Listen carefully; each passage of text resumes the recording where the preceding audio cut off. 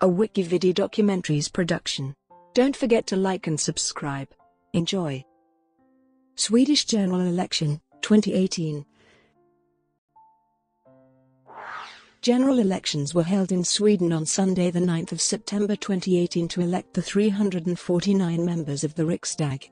They in turn will elect the Prime Minister of Sweden. Regional and municipal elections were also held on the same day. The incumbent Red-Green coalition won 144 seats, which was one seat more than the Alliance coalition but, just as in the previous general election, short of a majority. The Social Democrats' vote share fell to 28.3%, its lowest level of support since 1911, although the main opposition moderates lost even more support. The far-right Sweden Democrats made gains, though less than anticipated. The election resulted in a hung parliament, with the centre-left and centre-right coalitions each holding about 40% of the seats, and the Sweden Democrats holding the remainder. The election turnout of 87.18% was the highest in 33 years and 1.38 percentage points higher than the 2014 election. On the 25th of September 2018, Löfven lost the vote of no confidence against him and his cabinet. As a result, a new prime minister and government will have to be elected. The Löfven cabinet will stay in power as a caretaker government until the Riksdag has decided on a new government. 2014 budget crisis. Just 2 months after having formed a minority government, Prime Minister Stefan Löfven announced on the afternoon of the 3rd of December 2014 that he intended to make the formal arrangements for calling an extraordinary election on the 29th of December 2014, the earliest date permitted by the Constitution. The elections seemed to be necessary after Löfven's Social Democrat-led government lost a vote on the budget by 182 to 153, owing to the Sweden Democrats voting with the opposition, leading to a cabinet crisis. It would have been the first early election since 1958. However, an agreement between the Social Democrats, Greens, moderates, centrists, liberals and Christian Democrats was signed on the 26th of December 2014. Outlining a series of conditions in order to ensure political stability until at least 2022. The agreement included two main provisions. After negotiations between the government and the Alliance for Sweden concluded, the snap election was called off on the 27th of December 2014. On the 9th of October 2015, following the Christian Democrats' departure from the agreement, the December 2014 agreement was dissolved. However, the moderates, centrists, and liberals allowed the Social Democrats' minority government to continue to govern. Campaign issues. In May 2018, the issues that the Swedish voters considered most important were immigration, healthcare and integration. In the days leading up to the election, the most important issue was the environment, followed by immigration and healthcare. With the polls showing that the Sweden Democrats could be kingmakers, there was speculation over possible government coalitions. Concerns about foreign influence in the election have been raised by the Swedish Security Service and others, leading to various countermeasures. The summer of 2018 saw several violent incidents occur, including the arson of over 100 cars on the 15th of August, which may have caused 10% of Swedes to state that law and order is the key issue in the upcoming election. While Sweden has faced sporadic gang violence in recent years at the end of summer break for students, violence in Gothenburg, Falkenberg and Trollhättan was said to be on a larger scale. Prime Minister Löfven referred to the August violence as if it was organized, almost like a military operation. In the following days, Twitter accounts connected to Russia tweeted about the fires. According to the Alliance for Securing Democracy, intended to influence English-language readers. Non-Swedish media frequently emphasize the events in order to tell a story of a society in decay, along with some negative, but restricted reporting around immigration, to describe great gains by the Sweden Democrats. This has been criticized as a false narrative and misreporting by domestic media.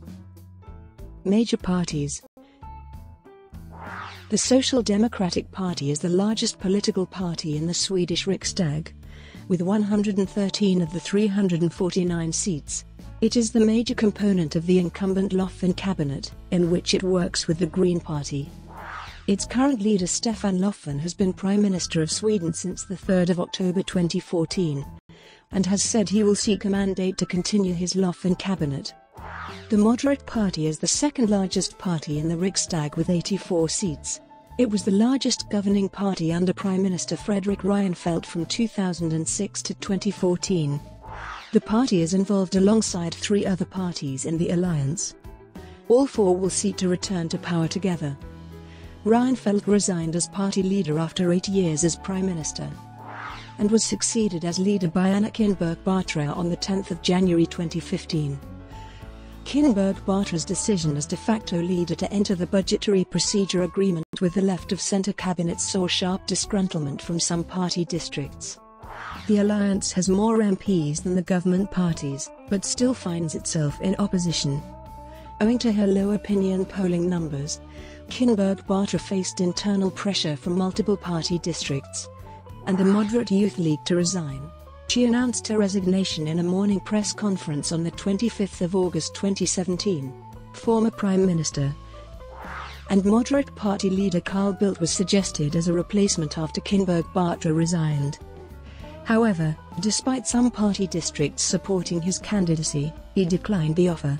Ultimately, Ulf Kristersson was elected to succeed Kinberg Batra as party leader during an extra-moderate party conference on the 1st of October 2017. The Sweden Democrats is the third largest party in the Riksdag with 49 seats. In the 2014 general election, the party increased its number of seats by 29, becoming the third largest party. Its leader is Jimmie Åkesson, who is the longest-serving party leader. The other Riksdag parties have repeatedly stated that they will not cooperate with the Sweden Democrats in a future government. An extra general election was called after the Sweden Democrats gave its support to the oppositional alliance budget. After the proposed extra election was cancelled, the party advertised itself as the only opposition party, and in the following months it saw a sharp rise in support. The Green Party is the 4th largest party in the Riksdag with 25 seats. The Green Party is the minor component of the Löfven cabinet, alongside the Social Democrats.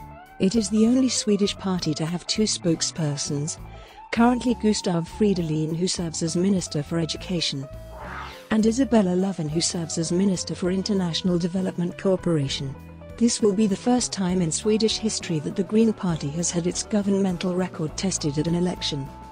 The Centre Party is the 5th largest party in the Riksdag with 22 seats. It was a part of the Reinfeldt cabinet from 2006 to 2014, and is involved in the alliance. The Centre Party has been led by Annie Lööf since 2011. It was subject to public attempts by Löfven to become a cooperation party, but the party traditionally leans towards the moderate policy positions and stayed within the alliance after the 2014 election. The Left Party is the 6th largest party in the Riksdag with 21 seats. Its current leader is Jonas Huerstedt. He has said that the party seeks to participate in a future red-green coalition government. The Left Party did not support the Löfven cabinet because it was not asked to participate in the cabinet following the 2014 general election, but supported its budget that was voted down on the 3rd of December 2014. Following the budgetary agreement, the Left Party is what tips the left-of-centre minority into a larger minority than the alliance. The Liberals is the 7th largest party in the Riksdag with 19 seats. It was a part of the Reinfeldt cabinet from 2006 to 2014, and is involved in the alliance. The Liberals have been led by Jan Björklund since 2007. His leadership is being increasingly criticized within the party. Opinion polls in the year after the 2014 election suggested that the party was struggling to recapture its previous level of support. Having been in charge of the school system and integration of migrants, it came under a lot of criticism owing to falling school results and increased segregation in the immigrant-dominated suburbs. The Christian Democrats has been led by Ebba Busch Thor since 2015. It is involved in the alliance. Despite polling below the 4% electoral threshold for most of the time between the elections, the party saw a boost in support in the time period immediately prior to the election, guaranteeing its presence in the Riksdag. The party held on by a few tens of thousands of votes last time. Minor parties. Parties with less than 4% of the vote do not get any seat in the Riksdag. Feminist Initiative, led by former Left Party leader Gudrun Schyman, is the country's 9th largest party and is represented in the European Parliament following the 2014 European election. The party received 0.4% of the vote in the election, compared to 3% in the previous election 2014. The Pirate Party won representation in the 2009-14 European Parliament, but its subsequent runs for office have been less successful. It has been mentioned in some polls as the 10th largest party, but appears to be far from having a chance to break the threshold at a domestic level. The Alternative for Sweden is a party with currently no representation in the Riksdag. It was formed from members expelled from the Sweden Democrats in 2015, and is led by Gustav Kasselstrand. The party received 0.3% of the vote, and thus failed to enter the Riksdag in this election. Electoral system. The Swedish Riksdag is made up of 349 MPs, and all are elected through open-list proportional representation on multi-member party lists that are either regional or national. Each of the 29 constituencies has a set number of parliamentarians that is divided through constituency results to ensure regional representation. The other MPs are then elected through a proportional balancing, to ensure that the numbers of elected MPs for the various parties accurately represent the votes of the electorate. The Swedish Constitution 1ch. 4 sections says that the Riksdag is responsible for taxation and making laws, and 1ch. 6 sections says that the government is held responsible to the Riksdag. This means that Sweden has parliamentarism in a constitutional monarchy, ensuring that the government is responsible to the people's representatives. A minimum of 4% of the national vote is required for a party to enter the Riksdag, alternatively 12% or more within a constituency. Vote secrecy and party-specific ballots. Election officials are responsible for party-specific ballot papers being present in the voting places for parties that have obtained more than 1% of the votes in the previous parliamentary election. If there is no access to the wanted party-specific ballot paper, a voter may cast a vote by writing in the party name of choice on a blank ballot paper. The voter generally chooses a party-specific ballot in the open, and only then marks the ballot they chose in the voting booth. The US Office for Democratic Institutions and Human Rights sent an election expert team of 2 members to the 2018 general election to examine and assess this system, including in relation to questions of the secrecy of the ballot. The observers are to issue a report 8 weeks after the election was held. Michael Astrup Jensen, a Liberal Party member of the Danish Parliament, observed the Swedish election in Malmö. He stated that, having observed many elections, including some in Russia and Eastern Europe, he had never seen one nearly as undemocratic as in Sweden, and that the Swedish process was far from what would be allowed even in Eastern European countries. He considered that one problem was the presence of party soldiers standing outside the door of the election room, pressing the voters and trying to give them the ballots of their party. There is a bill under consideration by the Riksdag to strengthen ballot secrecy, but Jensen stated that it would not get rid of the party soldiers. Jensen is the chairman of the Danish delegation to the Council of Europe, and he promised to raise the issue there. The neo-Nazi organization Nordic Resistance Movement was reported shouting slogans and filming voters in several election rooms. There were reports of missing party-specific ballots in some voting districts during the early voting phase.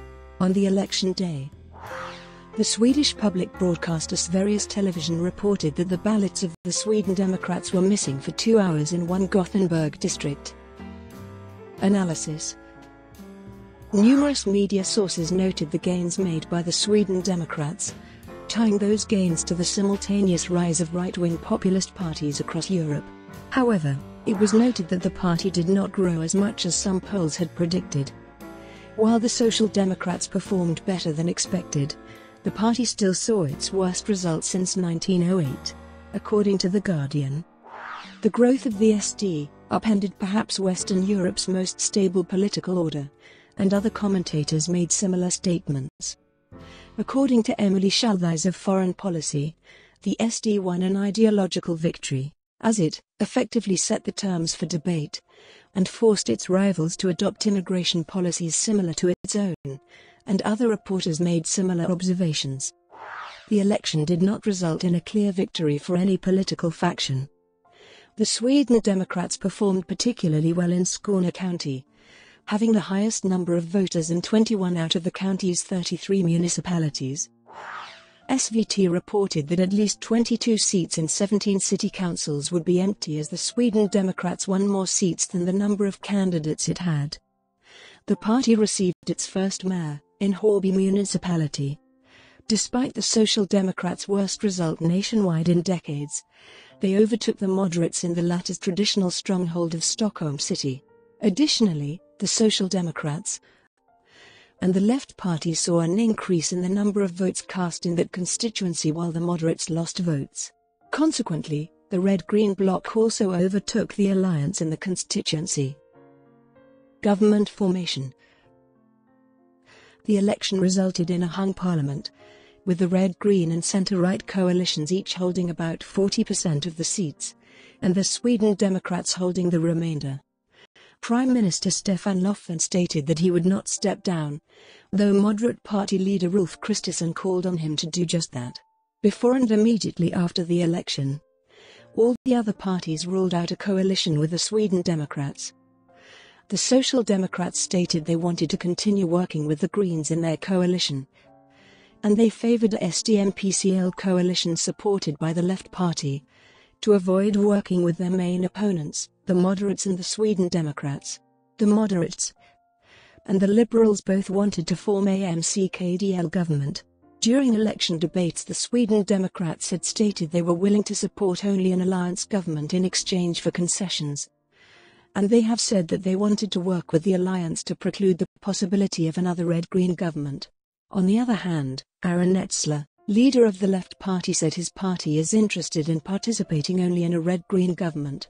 On the 12th of September, alliance members invited the Social Democrats to discuss the possibility of forming an alliance government that would rely on support from the Social Democrats.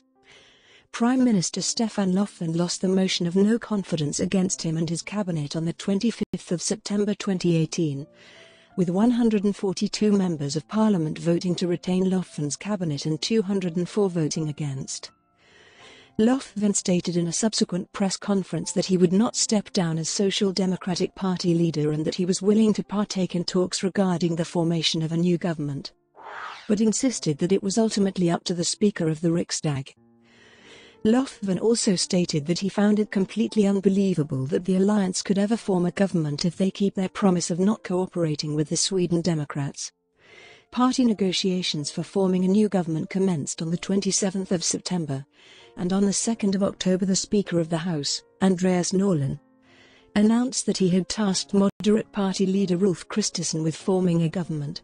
On the 14th of October, Ulf Kristersson held a press conference, stating that he had notified the Speaker of the Riksdag that he is giving up his attempt at forming a government. Kristersson maintained that he still has the intention of becoming Prime Minister and leading a government consisting of the entire alliance, solely the moderates or those alliance parties that would be willing to enter into an alliance government led by myself. He informed the Speaker of the Riksdag that there is currently no basis for any of these options at this time. The reason for the failure was that the alliance had fewer seats than the Red-Greens, so the Sweden Democrats must support government propositions or they would fail. And such need for Sweden Democrat support was not tolerated by the centre and Liberal parties. They proposed a government including the Social Democrats, which the moderates ruled out. Stefan Löfven was tasked with forming a government on the 15th of October 2018, giving him 2 weeks to construct a stable government coalition. Brought to you by WikiVidi Documentaries. Would you like